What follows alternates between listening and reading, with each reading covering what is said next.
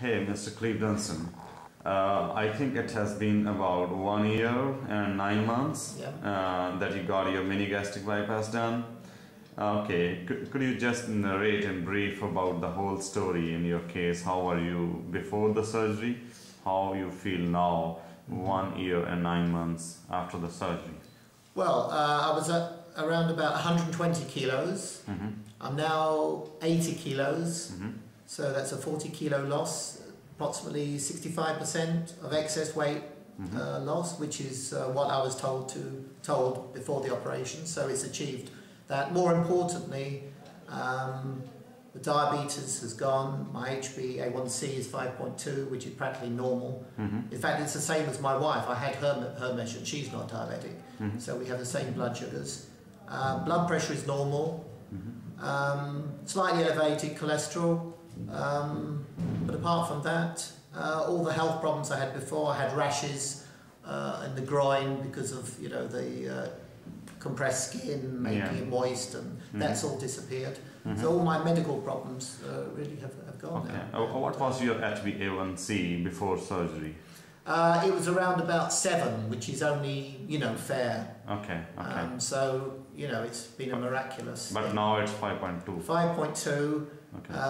I'm still maybe 10 kilos overweight, so, if I regain normal weight, it'd probably be even less. I'll probably get down to 4.7, 4.8. So now your weight has stabilized. Is it going up or is it going down now? It's stable. The last 6 months I've lost 1 or 2 kilos. So basically I've realised I've come to the limit of my weight loss. But it's, I've achieved everything I've wanted to do. Okay, that's good. So I'm quite happy with that. Are you doing some exercise as well? Well, I try to, but I lead a busy life. I live in the inner city, and it's not so easy to get recreational opportunity. Okay, so it's not as much I would like. Good. So this is like without any exercise. Yeah, this is without any exercise, and cheating by little by having chocolate, which was the weakness before. So it's just miraculous. If I didn't have any chocolate, I would have lost even more weight, but Why did you select this mini gastric bypass over the Roux-en-Y gastric bypass? Were you aware of this thing, that which surgery are you going to undergo and what are the differences in the two surgeries? I had booked for a Roux-en-Y. I had gone to surgeons in the Philippines, where my wife's come from, and I'd done research in Belgium, where Roux-en-Y. So I was planning to do Roux-en-Y, and then suddenly I came across the mini gastric bypass. I watched Dr Rutledge's videos, and it just seems, a very good operation. And Dr Kular at that time was the only surgeon outside of America doing the operation that I could see on not outside America. There are a lot many centers. Well, now they countries, started. Central America is starting. Yeah, to the mini gastric bypass. And it hasn't been mentioned in Italy. Yeah. I'm starting to read, but at that time. Okay, you could not find anybody else. All right. The only one that was, in a country that was easily available for me to go to, unlike say Russia or so forth. Dr. Kular was the only one outside of America, and of course America is very expensive for someone for me to go. So what about the bile reflux or any gastritis, anything with, in the upper abdomen you have? Well, I had an endoscopy last year, and that was completely clear, no gastritis or anything, and I've never had any stomach problems, or I never felt any pain from the operation.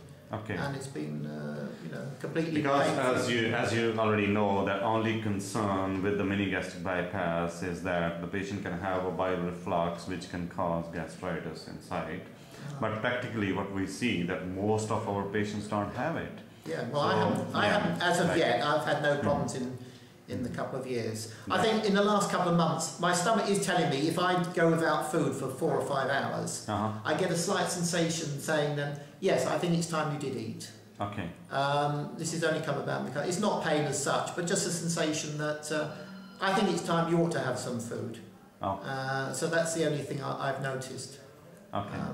But are you taking some antacids regularly? No, I've never had to take any. I haven't taken any. You have not? No. Good. So I've never had any problems. But in the last couple of months, the stomach is saying, don't go for a long period without having anything. All right. But there's no pain as such. It's just a slight sensation. Maybe I'm imagining it. Okay. But that says don't go for more than 4 or 5 hours without any food. Yeah, that's a normal feeling of hunger, which you should have, which one must have. But definitely you're not having any gastritis, and the same thing was documented well in your endoscopy, that you did not have even any erosions or anything of that sort inside. So that's quite good. And you should have endoscopies, like you can have it every 2 years or even every 3 years. But if you feel some pain in the upper abdomen, which is regular, and that can be an indication that you are having something wrong inside, and for that you can definitely get one endoscopy done anytime. But I think you should be doing good, and you should take curd, which is a good antacid. Good. So, yeah, very good. G-O-U-R-D? No, not, it's the curd. Oh, curd. Curd, yeah. C-U-R-D, curd. Yes, curd. Yeah. So... Well, we don't really seem to have that in England, curds. You don't have it? Well, I'm not really aware of it. Yogurt? Oh, yogurt. Yeah, yogurt. it's the same thing. Yeah. Ah, yes, yogurt. Yeah. Yeah. I know Yogurt. Dr Rutledge recommended, yes. Yeah, Yogurt. I've never been a great yogurt eater, but okay. no doubt I should start to have it, yes, yogurt. Yes. Okay, that's good. So, what about the calcium, vitamins and iron? Are you taking it regularly? Yes, I religiously stick to the recommended dosages. Okay. 2 calcium a day, 2 multivitamin. You're getting your blood levels done? I come every year to see Dr Kular for my checkup. Okay. But I have regular blood tests in England every 6 months, being as a diabetic before. Okay. They do monitoring of my kidneys and so forth, and never problems been shown up. Slightly high on the cholesterol, okay. but apart from that, completely normal. Good, that's good. So all the best for you. And today we'll have your barium meal just to see the size of the pouch, and then we'll get your routine blood investigations which are required after normal bypass. Okay. All the best for you. Thank you very much.